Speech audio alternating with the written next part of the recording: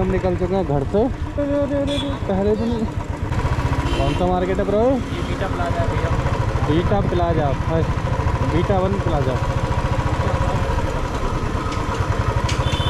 Beta first, beta plaza. यहाँ पर सब कुछ है, जिम, ATM, बैंक और हर टाइप की शॉप मिल जाएगी, मेडिकल से लेके हर चीज़ की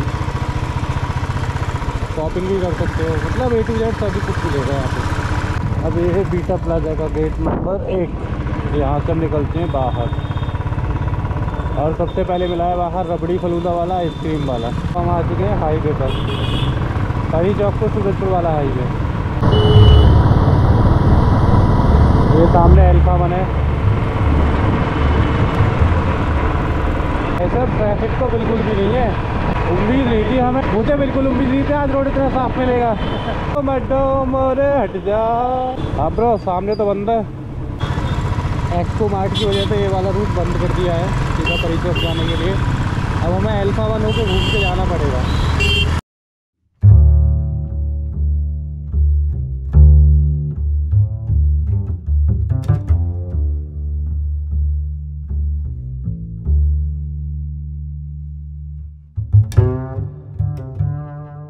भाई ये देखो, रोड तो बिल्कुल चमक रहा है, एकदम मस्त लग रहा है। लाइटिंग वाइटिंग लगा रखी है रोड के साइड में।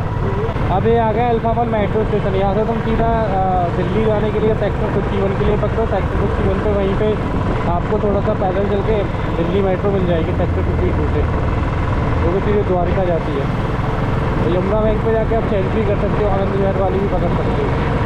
तो ये जब G20 की बैठक हुई थी तो यहाँ पे ये देखो, ये सब था। कट मार देते आगे से। अभी तो हमारी जर्नी शुरू हुई है। तो यहाँ की जाम लगा है ब्रो।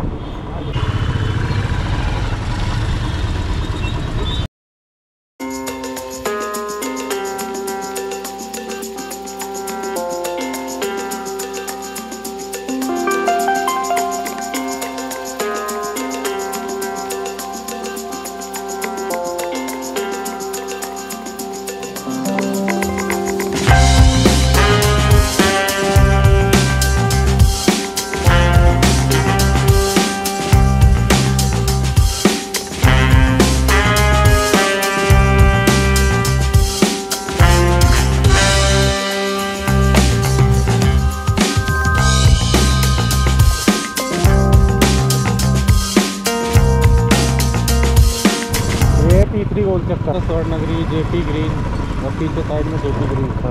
फाइनली हम पहुंच चुके हैं ग्रैंड वेनिस मॉल।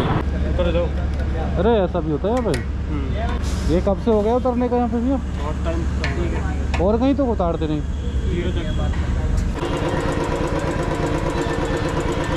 कितने रुपए का है?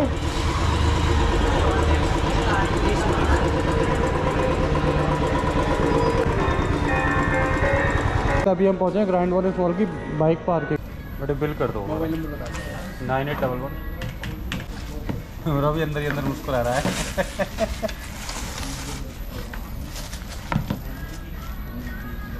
सर कैरी बैग करना?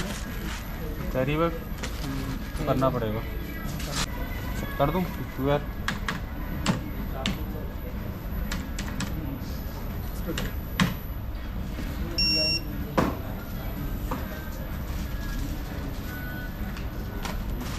क्या भाई? ये सेंसर सेट करने के लिए क्या लगा? हार्ट अटैक होते हैं ये लो।